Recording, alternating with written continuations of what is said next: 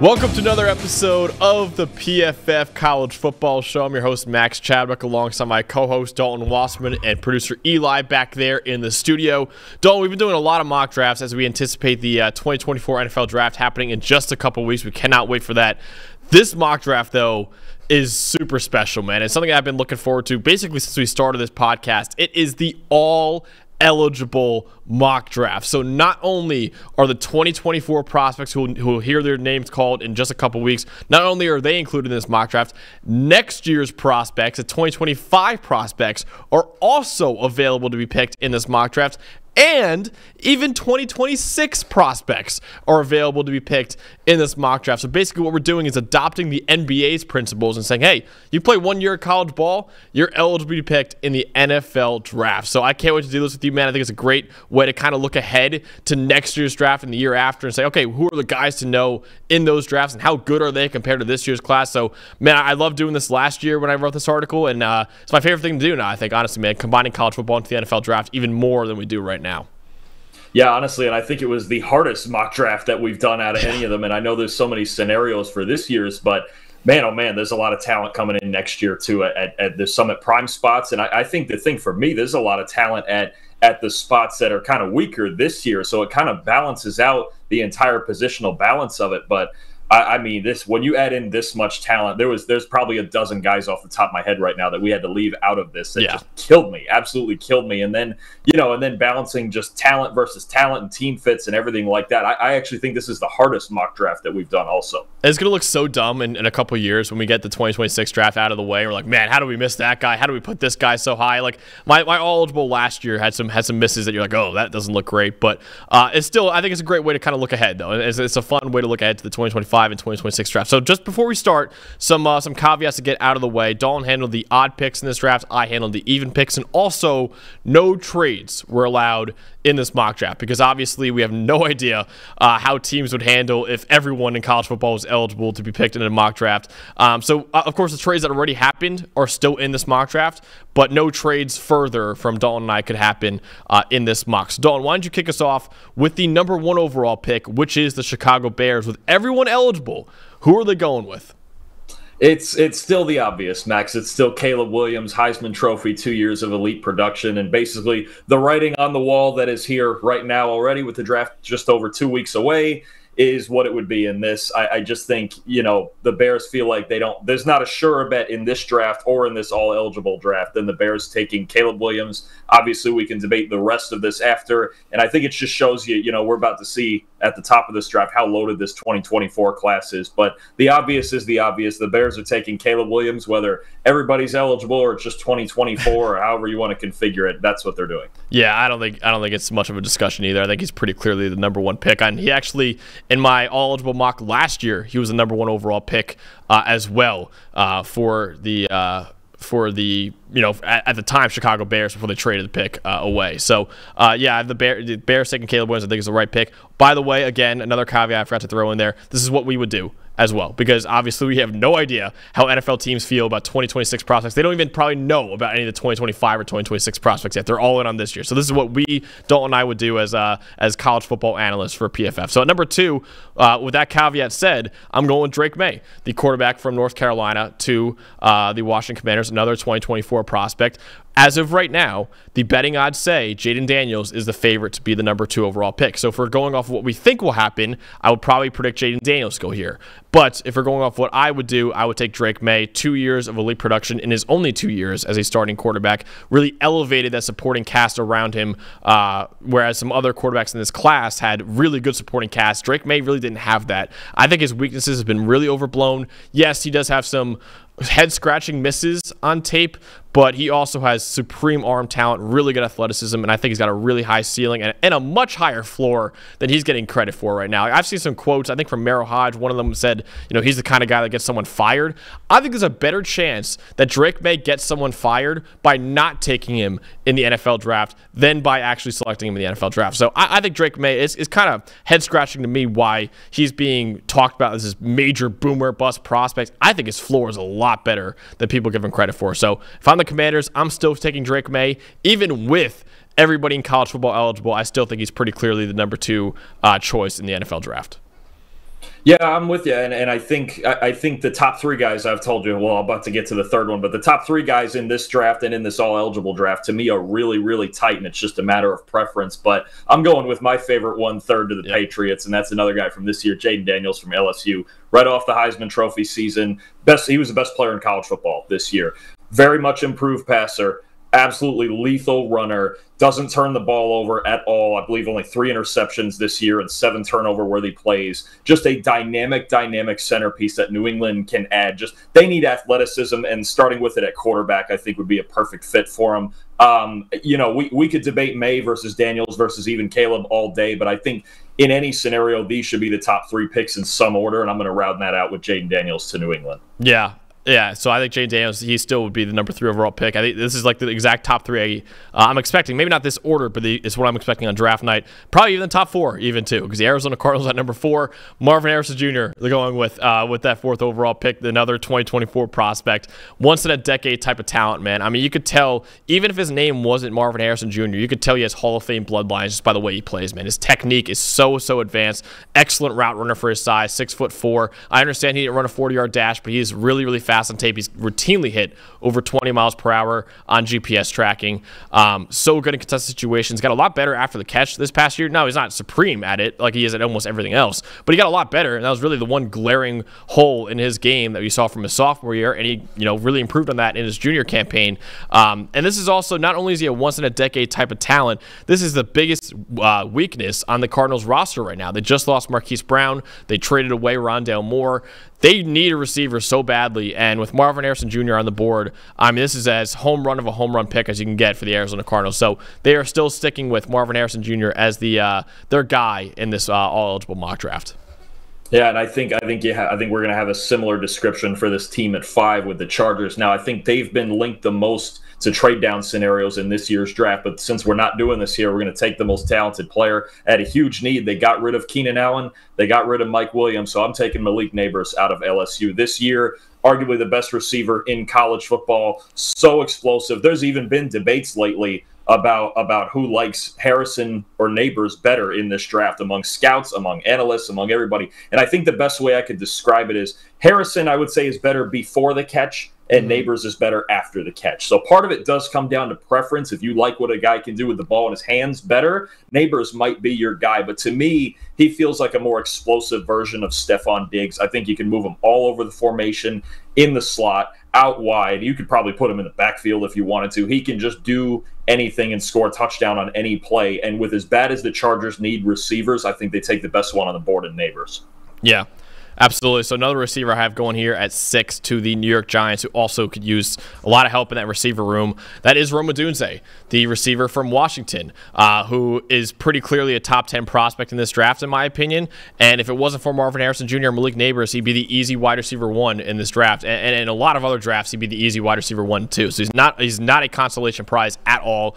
Excellent in contested situations. I believe he caught about 80% of his contested targets last year. And he even said it at the combine. He's like, man, those 50-50 jump balls, they're like 100-0 for me. And usually you hear that and you kind of roll your eyes a little bit. For him, it's like, no, that's kind of on par with what we've seen on tape from him. Really good athlete as well. I think this is a home run pick for the Giants. And honestly, he might even fit that receiver room a little bit better than a guy like Malik Neighbors, because they have a lot of the same similar type players to Malik Neighbors in that locker room. Not to say that Malik Neighbors wouldn't easily be the number 1 receiver on that team, but there's a lot of similar play styles there. Rome Odunze kind of gives a different element, I think, to that receiving core. So I kind of like this fit a lot for the Giants, and I'm wondering if they're interested in doing that on draft night, if they do end up pulling the trigger on a guy like Rome Odunze on draft night, or if Malik Neighbors, who might be there if J.J. McCarthy trade happens, who they would go with. I think that's a really interesting conversation. I feel like not a lot of people are talking about right now. So Rome Odunze to the New York Giants with the 6th overall pick. To be honest, Max, I also would not take Brock Bowers off the board there if I'm the Giants. I still think that's a possibility. There's rumors about a possible retirement from Darren Waller. I think maybe not for this all eligible because there's so much talent here, but I don't think Brock Bowers is off the table for the Giants. But moving ahead to 7, I think maybe the next most obvious pick after Caleb Williams and Marvin Harrison, even all eligible. I'm taking Joe Alt to Tennessee. Yep. They need a left tackle. Put him next to Skoronski on the left side, and you've got something really working. But I think even in this scenario, he might be the safest pick in the entire draft. 3 years of elite production at Notre Dame, and you just look at basically every analytical aspect of Joe Alt, and he's the best offensive lineman in this draft, currently all eligible, however you want to put it. I still think he is the safest pick, and it just shows you how loaded this 2024 class is, that our first 7 picks are all from this year's class. Not that next year's class is any lesser, but I mean, just these guys are freaks, and Joe Alt's on the freak list, man. I still think he's the safest pick in this draft, and for Tennessee to build it through the trenches right now after getting a whole bunch of skill guys around Will Levis in free agency, it's just the right move. Dude, the fact that he was 3 years of elite tape and also 99th percentile athlete they tested out as, like, that is just like, yeah, I think it's a home run pick for the Titans. I think this is what they're going to do on draft night, and what they should do is take Joe Alt to really shore up that offensive line. So I swear to God, this isn't all eligible mock draft. It sounds like just a regular 2024 NFL mock draft right now.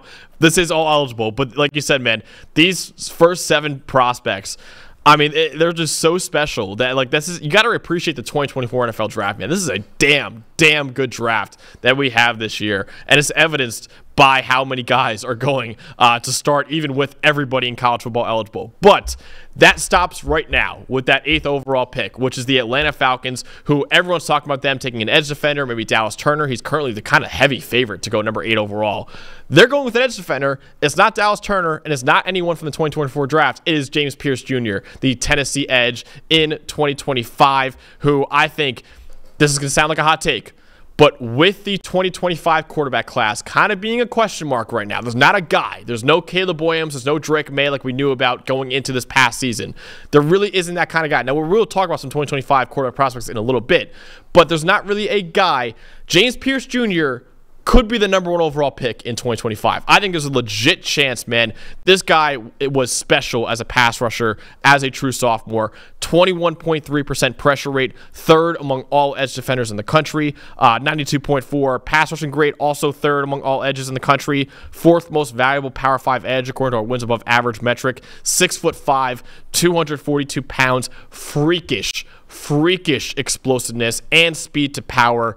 This guy is really a freak athlete, man. He's produced at a really high level. Got to get stronger in the run game. Not a great run defender right now. And the other thing, that when I was watching his tape and diving in more, he is winning exclusively off athleticism. Exclusively. Like, there are really not a lot of pass rushing moves in his toolbox yet, which is a negative. Of course, you want to see more as he develops as a player, but also could be seen as a positive, man. When this guy was like already a top 3 pass rusher in college football and basically just out-athleting SEC tackles, that should be terrifying if you say, hey, if this guy learns some moves, man, he could be damn near unblockable. So James Pierce Jr., I think he might be the guy to know in 2025, and I think the Atlanta Falcons would pull the trigger on him, and who I think is the number 1 edge if everybody in college football was eligible.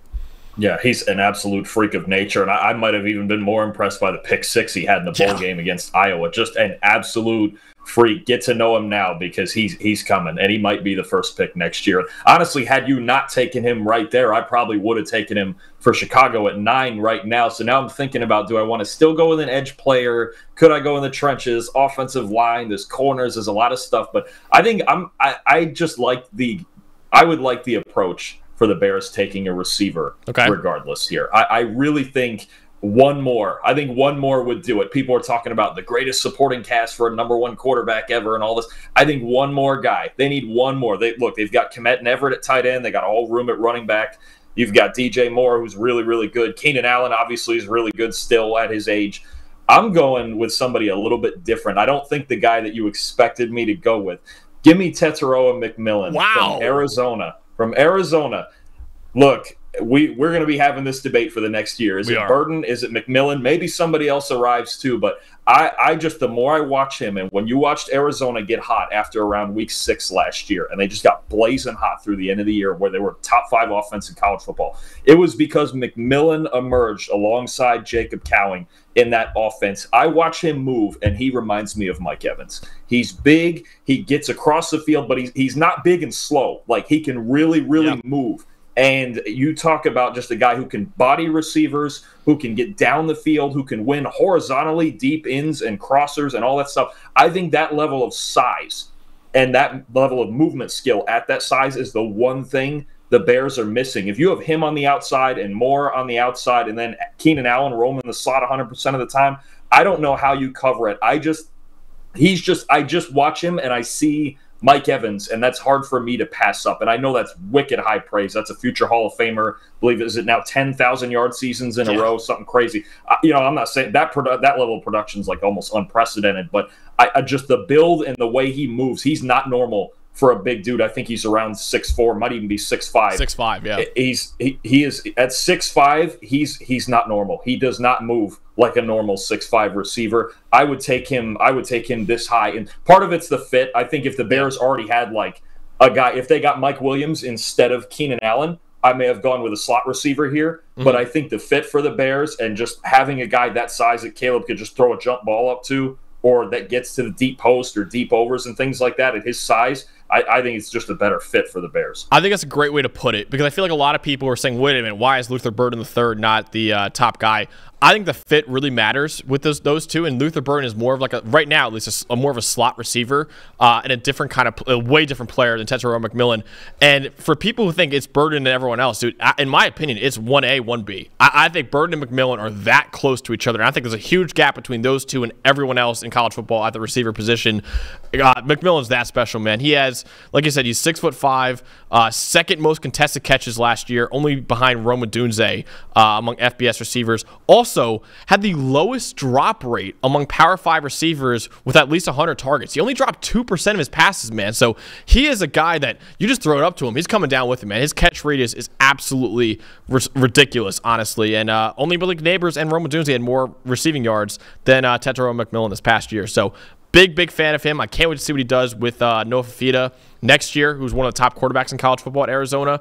Those two have actually been playing together since middle school. They played together in middle school, played together in high school, now playing together at Arizona. Really cool story, and two of the best in the country at their positions.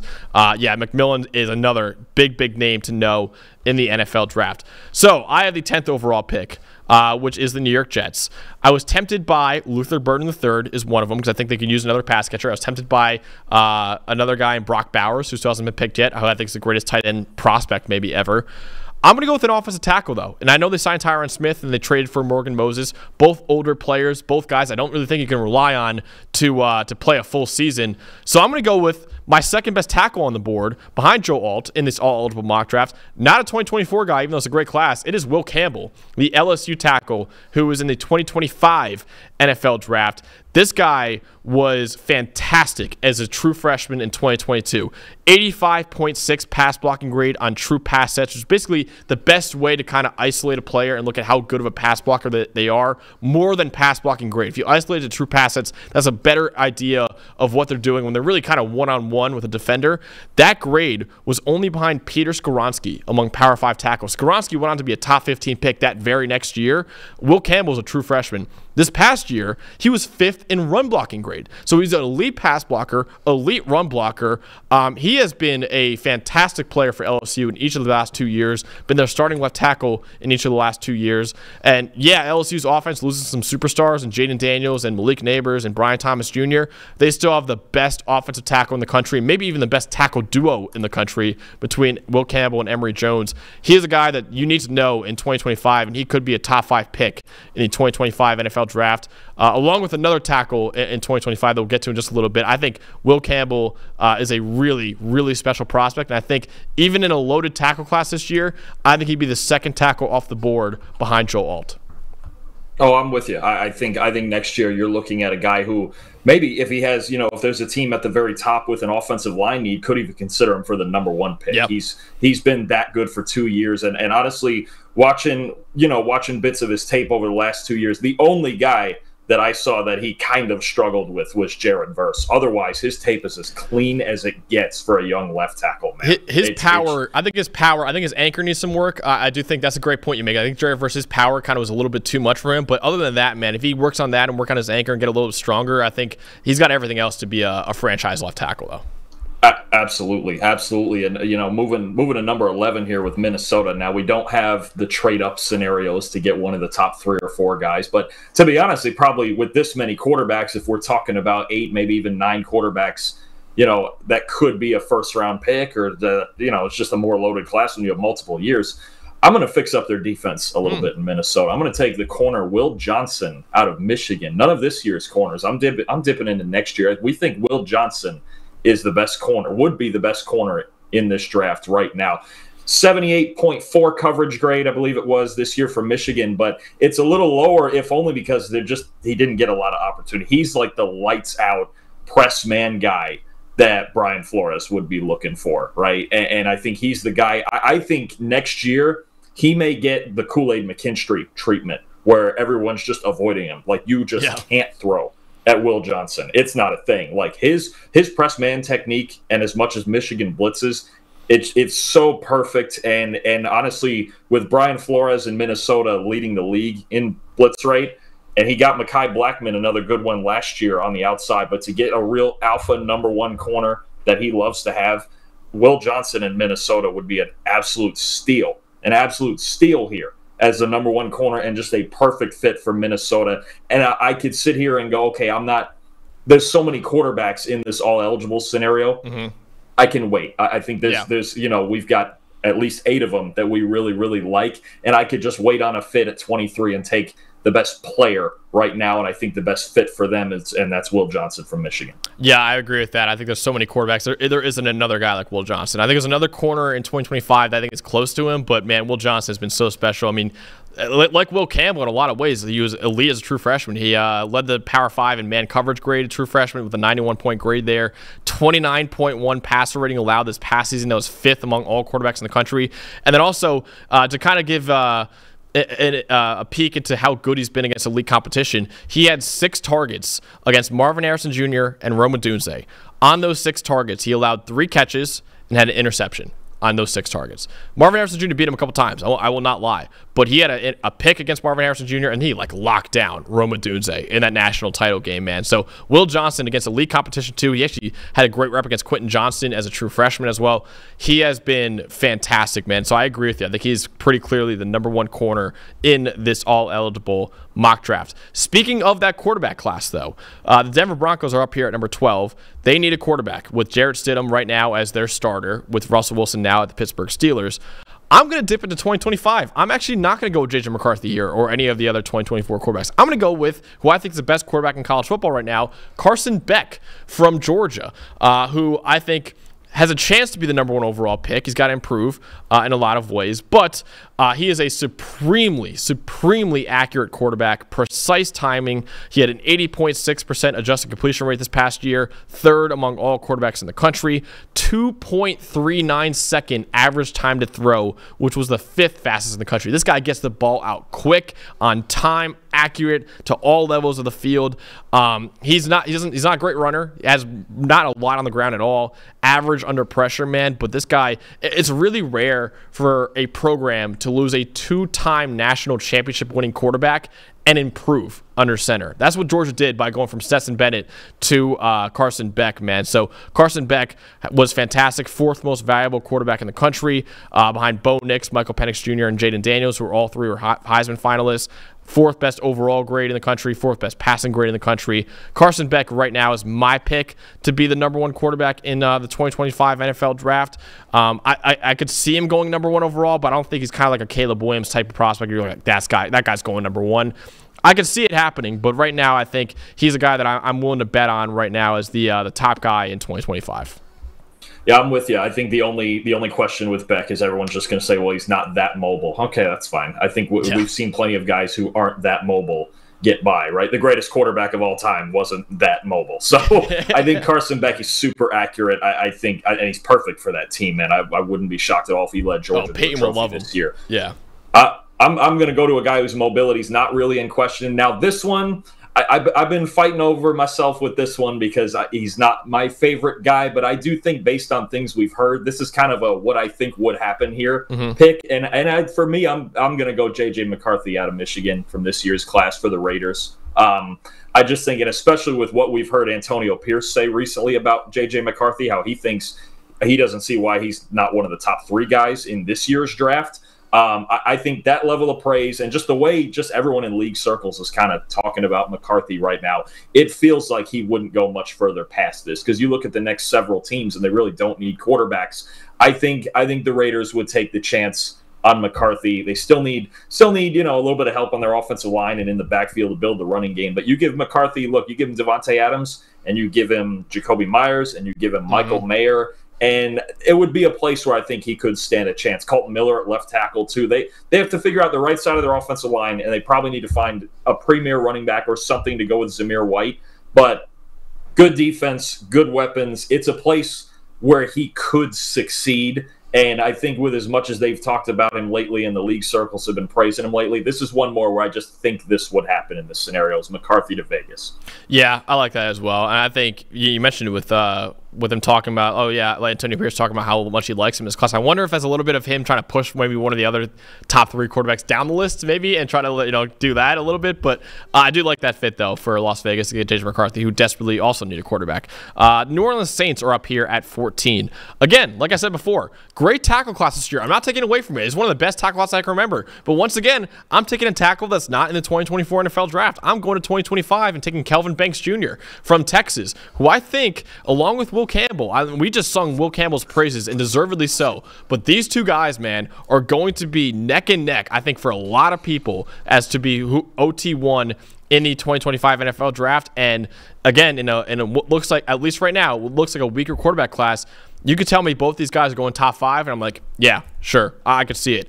Kelvin Banks Jr., man, like Will Campbell, started as a left tackle as a true freshman, former 5-star recruit coming out of high school, instantly was excelling as a pass blocker, only allowed a pressure on 3.5% of his true pass sets, which was 5th among Power 5 tackles that year. Again, as a true freshman, playing some elite competition, played Alabama that year. He has been a really good player for them. As a sophomore, 86.8 pass blocking grade, which was 2nd among returning Power 5 tackles, 2.3% pressure rate allowed, which is also 2nd among returning Power 5 tackles, 6th most valuable offensive tackle in the country, according to our wins above average metric. The run blocking has been inconsistent, but the highs are high, man. He has some really, really high highs as a run blocker. He had 12 big-time blocks this past year, which we count as our highest graded blocks, basically. The only tackle in the country who had more big-time blocks than Kelvin Banks Jr.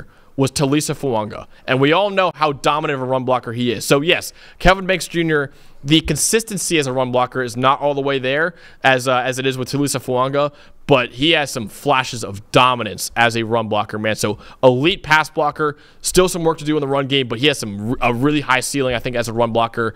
I would not be shocked if he is actually the #1 tackle in next year's draft over Will Campbell. And like I said, I think it's going to be a major, major debate between those two as to who actually will be the #1 tackle next year.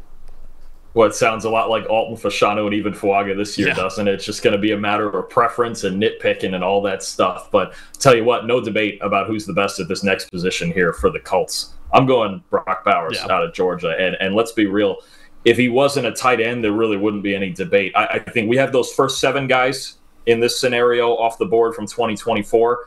Brock Bowers is in there. He's in that class, right? As I think there's 8 elite players in this draft. It's those 7, and it's Brock Bowers. The fact that he's a tight end is the only reason he's getting dragged down here, but I'll tell you what, he's about as good as it gets. And the more I've looked at this, and the more I think you talked me into this one through all our mocks and all different things about the Colts, and I think about Brock Bowers and what he could do in Shane Steichen's offense, and the way that he ran it in Philadelphia with all of the RPOs and just dumping a Dallas Goedert in the flat a million times over and letting him work after the catch. Bowers is way better after the catch than Goddard. He might not be as good a straight line blocker, but I'll tell you what, he helps your run game instead by creating space, right? He gets guys out of the box. He gets safeties and linebackers leaning one way or the other, and he creates space like that. Nobody's better after the catch. And Max, it really amazes me that because he's a tight end, he's kind of getting dragged down. Oh, where's he going to go? Could he fall all the way to 20 or something like that? Because you look at the last 4 teams standing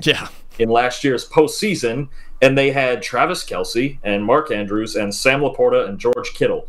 What is it about tight ends still that isn't being valued here? Because the good ones, the really good ones, are a matchup nightmare, and Brock Bowers fits in that category. I think he would put up stupid numbers. He honestly, in Steichen's offense, he might lead the league in catches. Yeah, seriously. Yeah.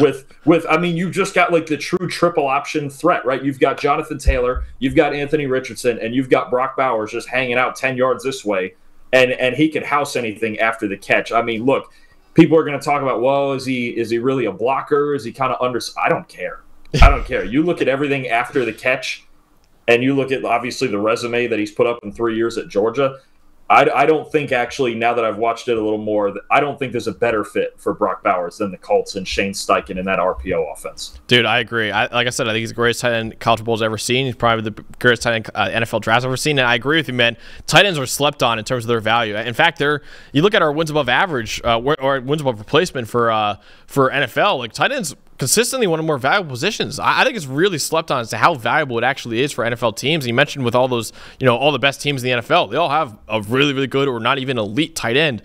Brock Bowers, I think, will join that class of those elite tight ends, man. So I love that fit for him, and he actually might be there at number 15 overall, because if the Jets don't take him at 10, he could start tumbling a little bit, which I think is wrong, because I think there's an argument to be made he might be the best player in this draft, period. I think it's a really good debate you could have there with Brock Bowers. So I love that fit there at 15. I'm going with another 2024 guy here at 16 to Seattle, who I think could use an edge defender, and I think the number one edge in this year's draft is on the board in Laiatu Latu from UCLA, who was fantastic this past season. He had a 96.3 PFF grade. Not only was that the highest among all players in the country, it's the highest we've ever seen by a Power 5 player since PFF started charting college football back in 2014. The guys right below him, I should say, Blake Corum last year had a 96.2 grade, and then three guys were tied for third with a 96.0 grade. It was Chase Young, and that awesome year he had, one of the best seasons I've ever seen by a defensive player at Ohio State, was the number 2 overall pick right after that because of that season in 2019, I believe. 2019 was when he had that season. Quinnen Williams, the right year before, another one of the most dominant years I've ever seen by a player. He was taken number 3 overall because of that year after that. And then Kyle Pitts with a 96.0 grade in the 2020 season. He also went top 5 because of it. So everyone else went top 5, but Laiatu Latu is not. So, and listen, there are some medical concerns and all that, and some length concerns, but I still think this guy's, for me, honestly, pretty clearly the number one edge in 2024, and I think the Seahawks would love to get him. Also, in a 3-4 defense they run too, I think it's a great fit for him. I love him as a 2-point stance edge rusher, and I think he'd be a great fit there for Seattle there. So you can see picks 9 through 16. We're halfway done with this all-eligible mock draft, and Dalton, the guys in 2025 are flying off the board right now. So what are you going to do here with the Jaguars here at 17? I got another one, and there's multiple needs in Jacksonville, but and there were multiple guys that I thought about here that that would make sense, right? But I'm going to dip into next year too, and I think it's very, very close. This cornerback class, if you have both, I think this year's corner class is deep. Next year you got some talent too, but I'm going to go to Notre Dame with Benjamin Morrison, a guy who should come out next year as a possible top 20 pick, maybe right around this same spot. 84.6 coverage grade this year, 3 interceptions, 8 pass breakups, and he's got an opportunity to come back to Notre Dame. It's very possible that Notre Dame has the best defense in the country next year, and Morrison is a huge, huge reason for it. They're great up the middle, but he's their best corner. Look, this year, Cam Hart is the guy who's thought as like maybe a late day 2, early day 3 pick. Morrison's even better than that, no question. And if he has another lights out year in Notre Dame with, they obviously they have defensive tackles, they have linebackers, they have everything up the middle, but at that premier spot on possibly the best defense in the country, if he has another year or even better than he did last year, he's going to be a top 20 pick. He'll be right behind Will Johnson in this cornerback conversation. Ideal size is 6 foot, 185, just lights out, man, honestly. And if he holds up again on the outside for another year, and Notre Dame makes the playoffs and there's a ton of notoriety on the best defense in college football, then he's going to go this high and maybe even higher than that. Next year's corner class is going to be, I don't know if it'll be as deep as this year's, but man, there's some freaks, and Morrison's one of them. I think there are like 4 guys, man, that are going to be like, I already am like stamping as first-round picks. Do you think there's going to be, if Morrison has another elite year, which he's done for 2 years now, do you think there's going to be a conversation with him and Will Johnson, or do you think Will Johnson's pretty firmly CB1?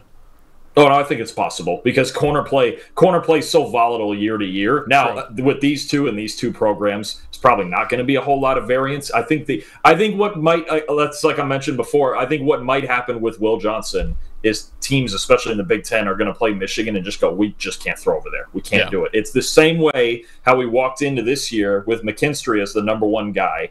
And because he just didn't get thrown at all, and they threw a Terry on Arnold instead, Arnold was allowed to shine. But McKinstry, you've mentioned it, you're on it. He may still be the best corner to come out of this draft. We could see the same treatment. If Will Johnson ends next year with like 20 to 25 targets the whole year, I wouldn't be that shocked. Yeah, I wouldn't be shocked either, man. Yeah, Ben Morrison, 86.8 single coverage grade over the last 2 years, best among all returning Power 5 corners. Another thing, I mentioned how Will Johnson against the elite receivers. So Benjamin Morrison, Ohio State's played Notre Dame twice in the past 2 years. So he's obviously had some work against Marvin Harrison Jr. So he had 7 targets against Marvin Harrison Jr. over those 2 years, over his true freshman, true sophomore years, by the way, when Harrison was a sophomore and junior. So Harrison's older. He had 2 allowed catches on those 7 targets and 3 forced incompletions. Marvin Harrison Jr. lost that battle against Benjamin Morrison. So I agree with you, man. I think Benjamin Morrison, he and Will Johnson each might be top 10 picks next year in 2025. I would not be surprised by that at all because those two are special. And it shows that, we've had 2 corners off the board so far in this all-eligible mock draft. And in a really good cornerback class this year, none of them are 2024 guys. The top 2 corners for us are both 2025 prospects, and I agree with you. I think Ben Morrison would be CB2 in an all-eligible mock draft. All right, Eli, Cincinnati Bengals here at 18. Eli, I got to do it, man. I can't believe he honestly fell at this point. If you have a mic, I would love to get your input. I'm taking Luther Burden III, wide receiver out of Missouri, 2025. T. Higgins might be on his way out, honestly. Get another guy in there with Jamar Chase. Elite after the catch ability. I think he's like Deebo Samuel-like in that aspect. And I think he's the best receiver in college football right now. I agree. I love the fit of McMillan to Chicago. But, man, Luther Burden III in Cincinnati, dude, that is going to be a lot of fun. So, Eli, I don't know if you have a mic right now, man, but this is I love this fit. Yeah, it would be awesome. I think that would be incredible. Luther Burden made me a lot of money before they banned college props in Ohio. But yeah, I really like Luther Burden. Great game. I think he'd fit super well with Jamar. This is like a pipe dream type situation because realistically, I mean, he's probably a top 10 pick next year. So and since he's picking 32 next year, so yeah, exactly. If all things go well, the Bengals won't sniff the top 10. So we'll have no shot at this guy. But in this type of situation, you'd love to see it. It'd be him or one of the tackles that I would like. Yeah. I mean, I'm still high on Fashanu, but Luther Burden would be a home run. Yeah, I just I kept thinking about, okay, what teams need a receiver, and the Bengals didn't come to mind. And then right when I was about to pick, I was actually going to pick Fashanu, and then I thought about it. I was like, oh my God, Luther Burden's still here. I can't let him keep falling. I got to take him here. So Luther Burden III could be very easily wide receiver 1 next year. Could be a top 5, top 10 pick next year. But he still here for the Bengals here at 18. I think they would sprint this card in to get him with Jamar Chase there, honestly. Totally agree. I think they do need a slot receiver. I'd be surprised if they didn't come out of this year's draft with a slot receiver after losing. Although Tyler Boyd is still unsigned, he hasn't gone anywhere. But I'm figuring they might look to replace him in the slot. But moving ahead to 19 with the Rams, and I think this is I loved your pick with Latu in Seattle 3 picks earlier, and I think this is another one where just scheme fit and need and everything just makes sense for it. I'm going to go back to this year and take Dallas Turner out of Alabama.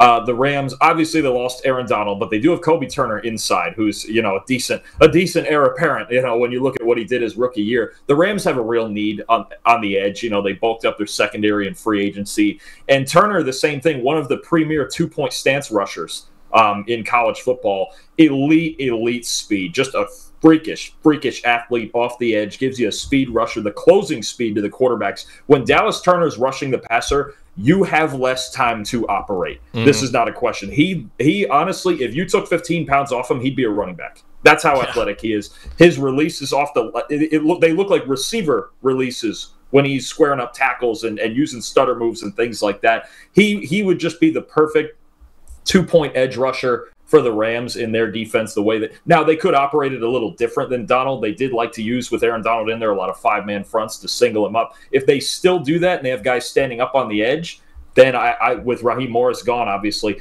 I think Dallas Turner is an ideal fit as just an elite speed rusher that they need right now, because their edge group, I think it was a bottom 5 or maybe even bottom 3 edge group last season. He would just add a dimension of athleticism that they don't have right now. Yeah, I love that pick. I think it works really well in that defense, especially they're the Rams at 19. So Pittsburgh Steelers, my Steelers here at 20.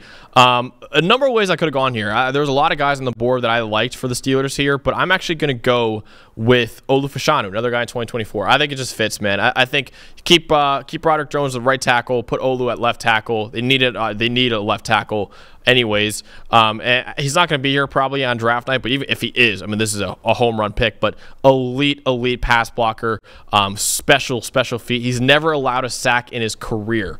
He's been starting for 2 years for Penn State, honestly. So I'm kind of surprised at how kind of like him and Drake May. It's like people are just like all of a sudden, for no reason, it seems like, just all of a sudden a lot lower on him because of the run blocking for Olu Fashanu. But it's like, for me, it's like, dude, we knew this about him. This isn't some like new revelation that we've had for Olu. Actually, Fashanu. Actually, he put out there his name is pronounced Fashanu. So Olu Fashanu. We knew this about run blocking. Like, this is not a new revelation. We talked about this for 2 years now, as this is the thing for him. And even with knowing that, I still said I would take him top 10, top 15. Even knowing that, because of how special of a pass blocker he is, which is more valuable. So I'm really curious as to why people all of a sudden are using that negative and saying he should not be a top 15 or top 20 pick because of it. I don't get it at all, man. So I think with Steelers here at 20, need an offensive tackle, need a left tackle. I think Olu Fashanu and Broderick Jones at right tackle, that is a damn good duo for the future for Pittsburgh, and they haven't had a great tackle duo in a long time. So Olu Fashanu, I think, would be a slam dunk pick for the Steelers here at 20. It's perfect. That's an A+ pick. It's literally everything they need. Obviously, they've got Wilson and they've got Fields now at quarterback. That a premier left tackle. I don't think any team in the NFL needs a premier left tackle more than the Steelers need it. So great pick there. This is another one where this is kind of a need pick with Miami at 21.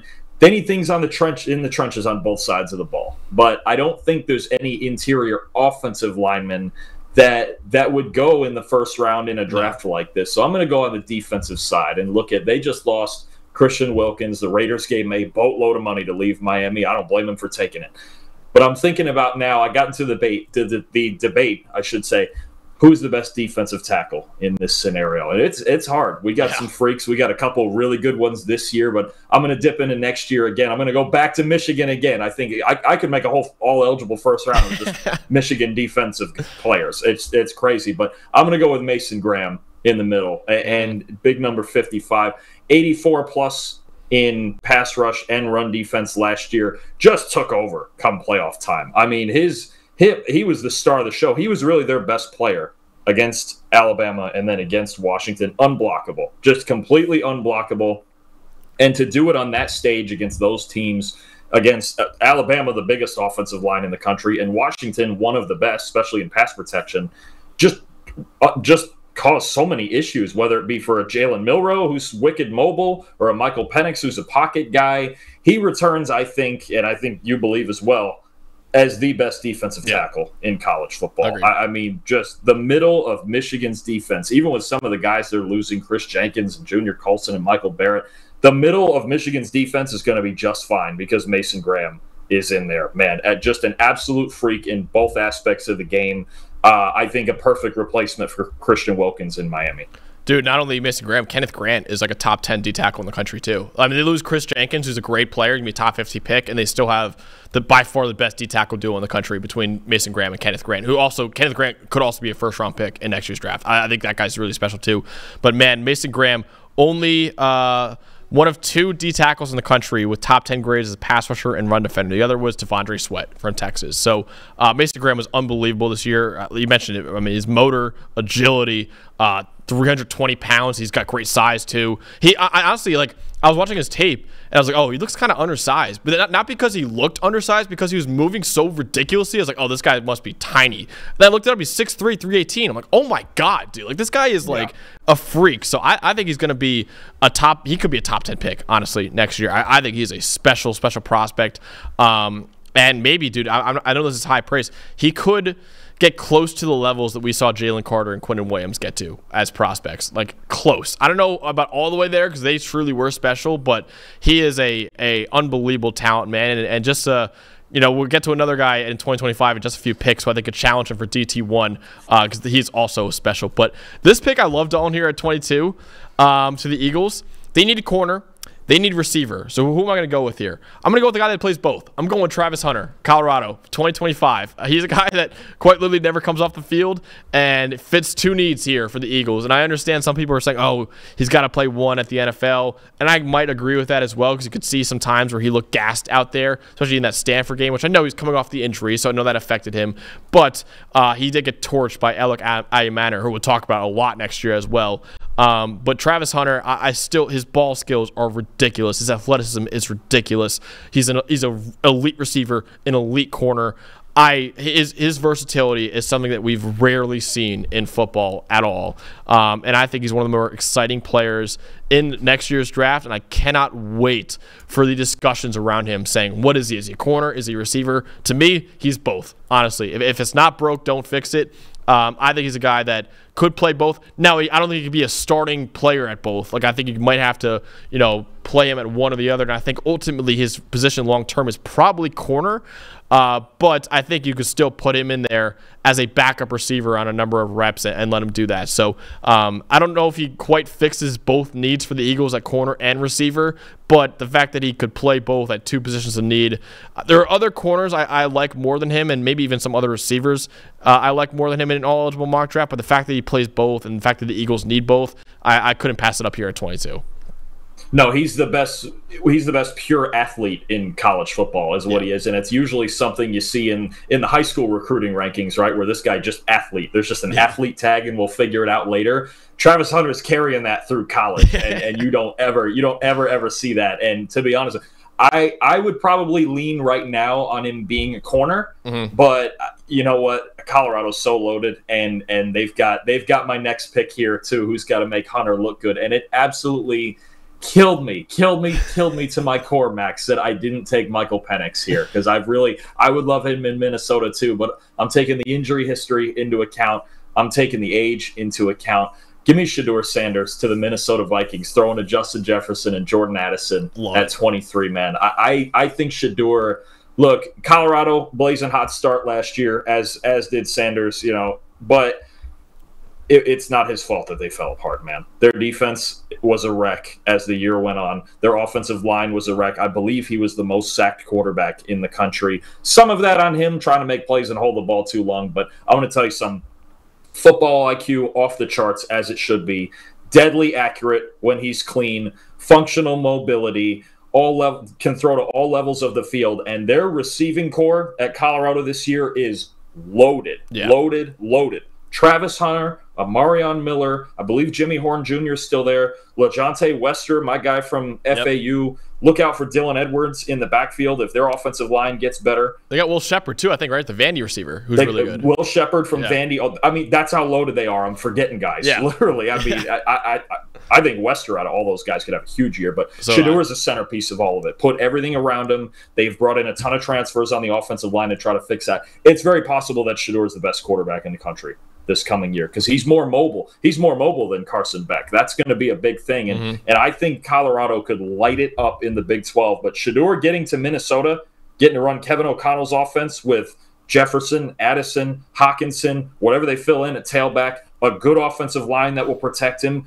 I think you could be talking about rookie of the year type stuff if that were to happen, really. Even a rookie of the year, even with all these quarterbacks that we have in this, like I could totally see that. I think it's totally.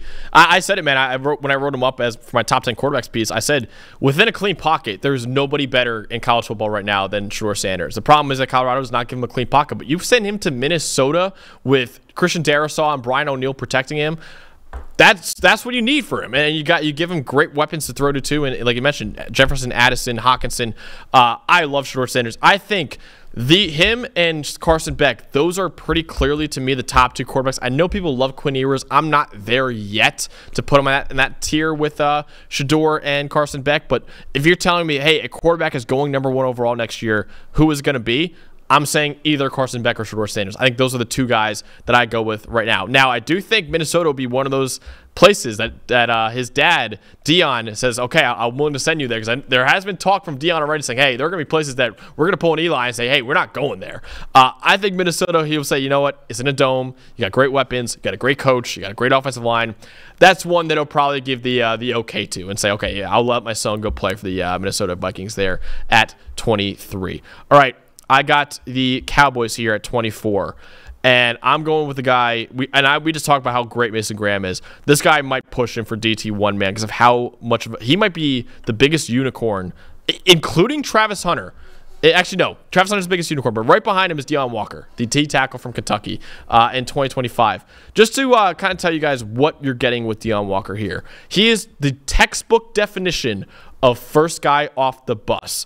6'6", 348 pounds. As a defensive tackle, he is that big. So you're hearing that, and you're going to say, okay, we're talking about like a Jordan Davis. We're talking about a Tavondre Sweat type of player where you're just going to eat up the run game, not really add much as a pass rusher. That's not him at all. Now, he does play the first part really well, 81.7 run defense grade this past year.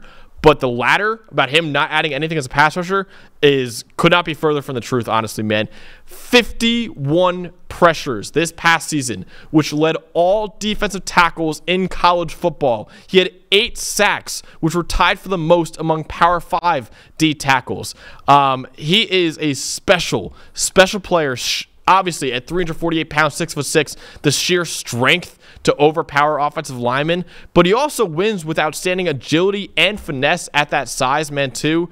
I actually think he could play with his strength even more, because it seems like he relies too much on his finesse right now, but Deion Walker is one of one, man, and I love Mason Graham, and I love his tape, and I think right now he's a better player than Deion Walker, but I could easily see Deion Walker being a better prospect just because NFL teams are going to look at him and say, this guy does not exist. Literally does not exist.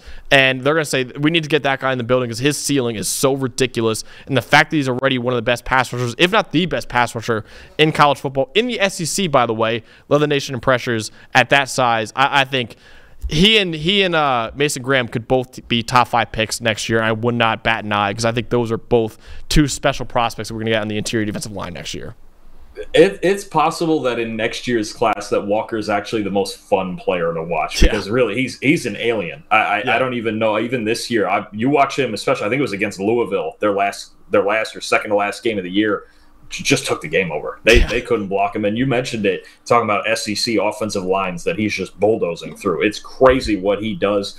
That athleticism at that size, I wonder if they would change the rules just to not have a guy like that in there. But he's a freak of nature, man. I don't know what Kentucky as a team is going to look like, but I know what Deion Walker's going to look like, and it's an absolute alien, But well, look at all the talent. This is 17 through 24, Max. Look, these are some freaks that we have this far down. I mean, these two draft classes are just unreal. And when you're finishing the back end here with guys like Travis Hunter and Deion Walker, who might be for what they do, might be the two most athletic guys in this entire draft. I mean, it's just crazy what the next two draft classes have going. But I'm gonna skip now a year ahead. We're gonna get into our first 2026. Let's go. Finally, let's go. Green Bay Packers at 25, man. So they lost like almost all their safeties, right? And right after the season, they got Jeff Hafley running their defense, right? Runs a ton of single high things like that. So they signed Xavier McKinney to play the deep center field role. Well, they need another one, right? They've got Xavier McKinney, and they've got my guy Anthony Johnson. Absolutely love him, but they still need something. Johnson right now still a work in progress. Still needs, he's versatile, but I think right now he works in more of a backup role, rotational role. Let's get Caleb Downs, right? Last year at Alabama, this year going into Ohio State, arguably the best safety in the country, can do just about anything. It doesn't matter. You want to put him deep, you want to put him deep half, quarter, slot, wherever. Caleb Downs is an absolute freak. What he did as a freshman last year, as maybe walking in as maybe the best safety in the country, in the best secondary. He was the best player in the best secondary in the country last year. You talk about Kool-Aid, you talk about Terrion Arnold, all these, and he just walks right in as a true freshman and is Alabama's arguably their best defensive player. It's crazy. And now going to Ohio State, which is the one thing they needed was premier safety play, and on a team that has national title kind of hopes, No, Caleb Downs, man, to fit alongside Xavier McKinney in Green Bay, it would just completely round out their defense. They do need a linebacker, but I wouldn't take a linebacker in this scenario at 25. Caleb Downs, just wait. He'll be the first safety off the board in 2026. I'd be shocked if he wasn't. Yeah, so would I, dude. He is going to be a special prospect. He's going to go down as one of the best safety prospects I think we've ever seen. And I know that's a high praise for a guy who's only played 1 year of college football. But I mean, he was like this coming out of high school, too. I mean, he's actually the younger brother of Josh Downs, the current Indianapolis Colts receiver. And Caleb was the highest rated safety recruit since Derwin James coming out of high school. First team All-American for us this past season. Like you said, man, he is a special, special player. And I can't wait to see what he does for Ohio State next year in their defense. All right, so I have the next pick here, which is the Tampa Bay Buccaneers here at 26. I really like them taking an edge defender in this draft. And there were a couple guys I was considering here. I was considering Jared Verse, who's still available in this mock draft. But I'm actually going with the 2025 guy here. And that is Nick Scourton from now Texas A&M, transferring over there from Purdue this past season. Nick Scourton, man, is a fantastic pass rusher, 21.3% pass rush win rate, 9th among all edge defenders in the country, 25 run defense stops, too, which were tied for the 3rd most in Power 5. He's a powerful player, 6'4", 260 pounds, and he has this spin move, dude, that he flashes a lot. He loves the spin move, and for good reason, because it works all the time, it seems like, for him.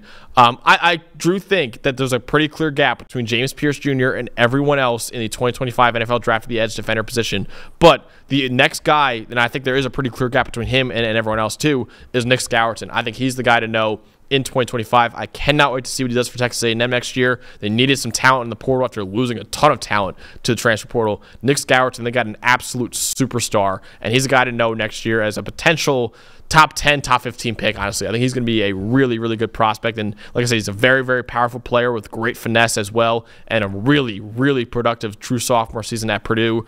I can't wait to see what he does for the Aggies next year in 2024. Yeah, no, and I think it's a deep edge group next year, but at the top of it, when you look at guys like Jack Sawyer and JT Tuimoloau and Ashton Gelati and Kamon Rucker, I mean, I think those guys they're all like really, really good, and they're grinders, but Scourton, his athleticism is on like a freak level. Yeah. His ceiling, those guys might even be better all-around football players right now, but Scourton's ceiling is worth this spot. Absolutely. I think Pierce, you're right. I think he's the only other guy with a higher ceiling than Scourton. I'm going to stay on the at the edge position, but come back to this year's class for Arizona here at 27. Give me Jared Verse from Florida State, man. Look, transfer from UAlbany, became an absolute freak at Florida State, former running back, wicked athletic. When he uses his length and leverage, he's really the best edge rusher in this year's class. He just has to be more consistent with it, right? But for Arizona, who ranked, I believe their edge group ranked dead last in grading last season, they need this in the worst way. And Jared Verse could walk in there as their premier pass rusher. Just unbelievable body, unbelievable speed to power, length, leverage. Got to get a little bit better in run defense, but you can see the flashes when he uses. It's really, I think that's just the word that keeps coming to my mind is leverage. When he uses his leverage with his arms and he really extends instead of there's certain times he tries to get in tackles' chests and things like that and work around them in a phone booth. He doesn't need to do that. He's like the consummate power rusher who could be really, really good in both phases. He would be just a perfect fit here for Arizona, an Arizona defensive line that they just need talent, man. They need it all. They need talent all over the place at linebacker, at corner, at edge. But Jared Verse to me just feels like the right pick to become that premier pass rusher that they need. Yeah, I think it's a great pick as well. I think he's a guy that where do I have him right now? I believe I have him edge 2 in this draft, ahead of Dallas Turner even. So, yeah, I love that fit for the Arizona Cardinals, who need pass rushers, honestly. And I think Jared Verse, I think I looked it up, actually, when we're doing our all-analyst mock draft that's coming out for PFF.com pretty soon. And I actually have the Cardinals in that mock draft. I think they've been outside the top 20 in edge grading in the last 2 seasons. It's like, dude, they need something there. So I think Jared Verse would be a great pick for them, and it kind of fits that defense as well. Buffalo Bills here at 28. They need a receiver, obviously, but I'm actually actually, there's a guy here on the board that I can't pass him up here, man. And it's Quinyon Mitchell, who I think fits the defense. I know I have Kool-Aid CB1 in this draft, but I think Quinyon just fits Buffalo really well. Obviously, Tre'Davious White is gone now. They need help in that secondary. Buffalo, I mean, for as good of a team as they are, honestly, and with Josh Allen, I mean, anything's possible for them, but they have a lot of needs on that roster. And I think just penciling in a receiver no matter what might not be the best way to go about it, man. Because like they have so many needs on this roster. I mean, Rasul Douglas they have at corner, but they have Christian Benford as the other corner right now. Quinyon Mitchell is a really, really good prospect. I would probably take him in front of the Buffalo Bills here at 28, and I think he's the guy that I would go with just to shore up that cornerback room and then maybe grab a receiver later on. And there's a lot more receivers I like in this class, but yeah, Quinyon is the guy that I'm going with here for the Bills at 28. I feel you there. Look, they haven't taken a corner that talented since Tre'Davious White, and now they just cut Tre'Davious White, and he's with the Rams. So I think it makes sense. They kind of Kyrie Elam hasn't given him what he's needed to over the last couple of years to get Quinyon in there as a young talent, and pair him with Rasul Douglas, a veteran guy who's still solid, but to really set a foundation on the back end of that defense. Now, their secondary is really in flux, and Quinyon would bring he's immensely talented, man. I don't care if he came from Toledo or wherever. He's a freaking – I've told you before, I think he's the corner in this 24 class that plays the most like Sauce Gardner. He's obviously not as big and long, but he just something about him. Like, if you told me Quinyon became the best corner in football or a top 3 corner – man, oh man, I would believe you there. But I'm going to stay in the secondary at 29. Give me another Big Ten safety from the class of 2026. And I'll tell you what, you want to watch safety play this coming college football season, just watch almost any Big Ten game. You've got Caleb Downs, you've got Hunter Waller at Wisconsin, you've got Kevin Winston at Penn State, still have Rod Moore at Michigan. Give me the youngest. I don't know if he's younger than Downs, but give me one of the youngest guys of that group, Dylan Thieneman from Purdue. I'll tell you what, there is not a safety in either of these two draft classes with more sideline-to-sideline range than Dylan Thieneman. Single high, just about every play. Highest graded safety in college football, higher than Caleb Downs last year at Purdue as a freshman, all right? Just straight up as pure a free safety as it gets. And he had a big-time run defense grade, too. It might have been above 90. I don't remember. 90.2, yeah. 90.2 run defense grade. And Max, I'm telling you, he gets that. He lines up some plays 25 to 30 yards off the ball. You talk about a true center fielder. I'm talking like if his freshman year is any indication, there might be like Earl Thomas level here at free safety. Seriously, he's just as true a center fielder as there is in college football. Right? There is not a guy like him in this year's class at all. Not even close. The closest thing would be Kalen Bullock, and he doesn't give you a whole lot in run defense. Dylan Thieneman's a whole nother level. If you run a heavy single high defense, or really any, I don't care. He's got the range to play at any spot, any defense. It does not matter at all. He's your guy. And I think the Lions at 29 have a huge need at safety still. They filled out the corner room a little bit with Carlton Davis and Amik Robertson. They're trying to figure it out at corner. They need a free safety for a team that plays a top 10 man coverage rate. If they had Thieneman on the back end, it would get a lot harder to throw on him real quick. His range, I just love watching him. It's insane. I don't even know how to describe it. You just have to watch it during the season, Max, because he's just got like real deal center field range that nobody in either of these two classes matches, and he's not coming out until 2026. Yeah. What I love about him, man. So Downs, I mentioned before, highest rated safety recruit we've seen since Derwin James. Thieneman is the opposite. He was the number 90 safety coming out of high school. There were 89 safeties in high school rated higher than Dylan Thieneman coming out. And he was, I don't know what they missed, man, because usually those rankings are based off athleticism. He's got the athleticism. Like, he's got elite traits. And, yeah, man, he had 6 interceptions this past year, tied for second among all safeties in the nation. Only allowed 5 catches. He caught the ball more than he allowed catches. Like, it's insane what he did for Purdue this past year. And you mentioned it. Tied for 5th among all safeties in the country with a 90.2 run defense grade as well. Listen, we spoke highly about Caleb Downs and how he's going to be the number 1 safety off the board. There's a real chance Dylan Thieneman might beat him out for it, man. I think that those two are going to be unbelievable in the Big Ten for the next couple seasons. I cannot wait to see what they do there. But I got the Ravens here at 30.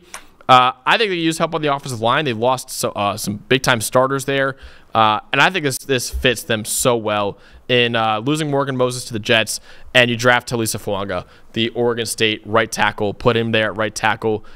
He is a better pass blocker than he gets credit for, and he's the best run blocker in this draft, and he was the best run blocker in college football this past season. And for a team that has Derrick Henry and Lamar Jackson, there's not a better fit, I think, for this offense than Talisa Fuanga. So this is not possible on actual draft night, but in this all-eligible mock draft, he does fall here to the Ravens here at 30. And I think this is a home run pick for them for what they want to do in terms of running the piss out of the football. I think Talisa Fuanga is the exact type of tackle that they want in that offense. So, again, not possible in reality, but in this fairyland mock draft we got right now, Talisa Fuanga would be a home run pick for the Ravens, I think. Hey, you never know what these teams trade up for, Max. Maybe. You never know. I can see them doing it, man. This is their guy, I feel like. If I ever saw Fuaga and Derrick Henry both coming at me, I think I would retire. Yeah. That's not a scenario I'd want to be in, especially if I was a defensive back. Good luck hitting either one of those guys. But I'll tell you what, 31, I think this is another one that probably won't happen. I'll leave the 1% chance on the board just in case. But 49ers, I think they have more spots to fix than people think, right? Like offensive line, defensive tackle. I'm actually going to get him another corner, though. And I'm going to get him a guy who I think right now very well could be the best corner in this draft, even ahead of Quinyon Mitchell. I had him ahead of Quinyon in our cornerback rankings last week. Give me Cooper DeJean from Iowa. And I just think something about this fit in this defense with this simple kind of as it is. It's a lot like Iowa's defense where we sit in cover 3 or cover 4 and we rush 4 and you guys sit in your zones and sit back and find the football, right? That's Cooper DeJean.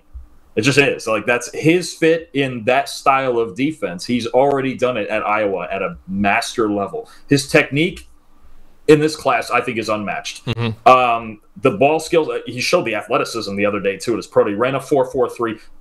Go watch the high school basketball highlights. There is no questions about Cooper DeJean's athleticism. He's as good an athlete as any corner in this draft, fundamentally sound as any corner in this draft, ball skills, can return punts, great in run defense, spectacular, can play in the spot. The more I watched him, I had to go back and watch him again. I watched him a lot during the season. I watched him a lot right after the season, grading his coverage and separation and stuff. And then watching him a third time, and how quiet he is and just how fundamentally sound he is. Max, I saw Trent McDuffie. I really did. That's a great comp. I think there's going to be teams who debate whether he plays outside or inside. I'm going to clear it, though. Right now, he's not a safety. Don't put him in safety. Do not. There's zero reason. He's played 3 snaps at safety in his college career. Zero reason to move him to safety. You want to put him in the slot? I get it. Because he's an elite tackler. He's an elite run defender. But he's a corner. Okay, and he's going to be an elite corner. His fundamentals are as clean as it gets. Honestly, he gets to the NFL, you barely have to coach him. Seriously. His technique is that. It reminds me of Trent McDuffie. He could walk in instantly, and turn any secondary into an A secondary. And I don't think – I like Charvarius Ward, but I think DeJean could turn them into an elite unit on the back end. I love that, dude. So you mentioned Trent McDuffie. He obviously plays for the Kansas City Chiefs. That is a team that we're going to round out this mock draft with here at 32. This is tough because I want to take a receiver here. And you and I, when we were making this mock draft, I even texted you. I was like, man, Brian Thomas Jr. is here. And if you actually, I've been doing this series, if you want to check it out on pff.com, where I rank the all-eligible prospects at every position. I'm going to be doing a big board as well, and then put out the mock draft as well as an article. So check it out at pff.com. The receiver rankings are out already. This guy is not one of the top 10 receivers in that ranking. So you're going to say, how the hell are you taking a guy when you have literally receivers all over that are still eligible? I think 6 through 10 are still eligible in my receiver rankings. And I'm taking a guy who's not in the top 10. I'm taking a swing here for the Chiefs because I think it fits them so well. And I know he didn't do much as a true freshman, but I think he's got the potential to be a superstar. Zachariah Branch from USC. I'm taking here to the Kansas City Chiefs.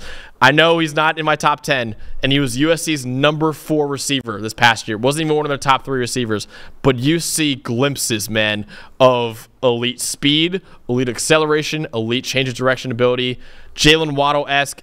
You even said Tyreek Hill-esque. This team has been searching for the next Tyreek Hill in this offense. Zachariah Branch might be that. So I know Brian Thomas Jr. would be a very fun vertical threat man, but Zachariah Branch, I think he's going to be a superstar in college football. I know this is pure projection right now, and I know every other pick we've had so far, we've pointed to production more than projection. Zachariah Branch is a projection pick, man, but I think what he showed, he actually was our All-American return specialist this past year. Only player in the country who had a punt return touchdown and a kick return touchdown. He's got to get stronger. Only 5'10", 175 right now, but that should come with a couple more years in a weight room, in a college weight room. But yeah, I just think, man, for the Chiefs, this is the kind of receiver they're looking for right now, and I think Zachariah Branch, again, he's not one of my top or 6 through 10 in that ranking, and then all the 6 through 10 guys are available. But I wanted to throw another 2026 guy in there just to give the people another guy to know, and I think Zachariah Branch would be a lot of fun in that Chiefs offense right now. Oh, I'm with you. He does know, Max. He's got Tyreek Hill feet. There's lightning in his feet. I don't think there's another player in college football with feet like him. He just last year, I think, he might have even been 5th, was it? But you look at all those guys that are leaving USC, right? Brendan Rice, Taj Washington. Was it Mario Williams transferred to Tulane? Transferred out. Dorian Singer transferred out as well to Utah. Yeah. So he immediately went really from number 5 just because they had so many guys and 2 of them going to get drafted in a couple of weeks.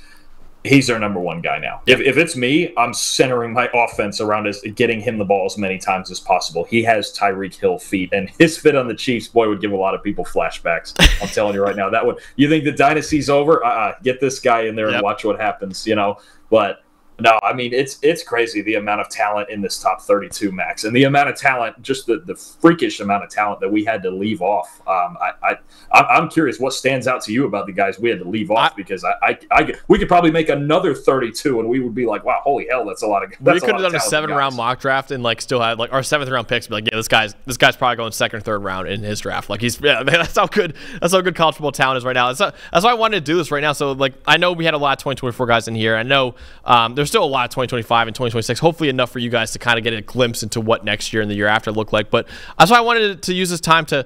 Let's not shout out any 2024 guys because everyone knows those guys. I wanted to shout out a few guys. Colston Loveland, the tight end from Michigan. I know we've had already a lot of Michigan players already, but Colston Loveland, I think, would easily be the number 2 tight end. I think he's going to be a first-round pick next year in the draft. Ruben Bain Jr., the edge defender from Miami, 2026 prospect. He had, I got to find the exact mark, but he had one of the best pass rushing grades we've ever seen by a true freshman in college football, and he is a guy that I'm really high on for the 2026 NFL draft, as if he can be. So the only one in the Power 5 who had a higher pass rushing grade than Ruben Bain is Myles Garrett as a true freshman, and the guys right behind Ruben Bain are Harold Perkins, Nick Bosa, and Dexter Lawrence. Were the only guys behind him. So Ruben Bain is in some elite company right there, man. So I think he's another guy. Speaking of Harold Perkins, if we wanted to get a linebacker in there, I think he would have been the linebacker that we put in this mock draft. Peter Woods, the D-tackle from Clemson. You also had an elite year. Tacario Davis, the corner from Arizona, massive corner at 6'4". He was elite this past season. He's in the transfer portal, but I think he's staying at Arizona. He's still technically in the portal, but I think he's practicing with the team. He's with the team right now. I think he's staying at Arizona. Malachi Starks, another safety from Georgia next year. The running back class, we could have had 8 running backs if we wanted to, with how good the running backs are. Quinn Ewers. I mean, there's a lot of guys. Are there any other guys that you, or any of those guys that you think could have had a real case to get in the top 32 of this mock? Certainly a case. Absolutely. I think, I mentioned all the Big Ten safeties, but Malachi Starks from Georgia's big time too. But I think for me, I'm digging in. We need to get the awareness out on next year's running back class, man, because we got freaks this year. It's light this year because all of the talent stayed in school, man. When you look at what's coming back at that position, right? We could sit here and list off names like crazy, right? You've got Quinshon Judkins, Travion Henderson, Jaden Ott, Taj Brooks, Amarion Hampton, Ollie Gordon, the Doak Walker winner, was like, I just our guy, dude, Ashton Jinty. Because Ashton Jinty is an elite dual threat player. There are so many backs. Next year's running back class is going to have so much hype to it, and possibly first round hype. If we were doing 2025 only, there might be a couple of guys that sneak into the first round. There are so many backs. It's just, this year. And I get the positional value thing of running backs, you don't take them as high and whatever. This year's talent coming in at running back or going into the 2025 draft, it's going to challenge that. You're going to see backs taken in the first round again because there are just so many of them. I can't wait to see which ones of them. If Ollie Gordon can repeat as a Doak Walker, if Ashton Jinty can get us his 2,500 total yards like he promised us, The two backs at Ohio State, how many carries do each one get? They're both elite. They could be two of the top 5 backs in the country. That's, it's weird to say because of the way, football's gone now and passing game's taken over all that. But there is so much talent at running back coming back next year. I can't wait to see how high some of these guys shoot up the board. So I rank my top 10 running backs in college football returning to school. So just basically the evidence how good the running back talent is. Of the 15 leading rushers in the country this past season, 12 of them are returning to school. Only 3 of them are gone. 12 of the 15 leading rushers. And of those 12, there's 5 players in my top 10, or at least mentioned in my article, that weren't among those 12, that are in my top 10 around that. So I had in my all eligible rankings for running back, top 3 were all next year's guys in Gordon, Judkins, Marion Hampton. I had Ashton Jeanty at number 5. I had Jaden Ott at number 7. Travion Henderson at 10. There's a lot of other. Taj Brooks come back to school as well. I like him a lot. I mean, their running back class. If you need a running back, might be worth waiting a year, man, because next year's running back class is. So you have 3 guys who would be RB1 in this year's class. Is that what I've heard right? Yeah. You have Brooks at 4. Yeah, Brooks at 4. Okay, I was just going to ask you how many of these guys would be RB1 in this year's class? Jeanty might be 1 too. I might take Jeanty over anyone. It's close. Well, and the thing with Brooks too is the ACL, right? So it's like, how do you take into account, like, if you had Ashton Jeanty the year he just had against Jonathan Brooks off of an ACL, it's kind of gets hard. But I wonder how many of those guys would be at the top ahead of Brooks in this year's class. I think the top 3 for sure, and then after that you can make a conversation. Since that article, I actually changed my opinion. I had Trey Benson now at RB1, but I still take all 3 of those guys above Trey Benson. So it's stupid, man. This class is stupid good at running back, and we didn't get any in our mock draft because, of course, we would get fired as PFF analysts if we put running backs in our first round mock draft, especially in an all eligible one. That would be bad pretty too. But yeah, it's a special running back class though, and we can't wait to get into it. After this year's draft's over, we'll fully dive into 2025 and 2026 stuff potentially as well. But that's what we got for what is always my favorite thing to do every year, the all eligible mock draft. So thank you guys for watching. Make sure you subscribe to the channel for more draft content, more college football content. We're getting back to that pretty soon as well. But yeah, that's what we got. So for Dalton Wassman, producer Eli back there, I'm Max Chadwick, and we will see you guys next time.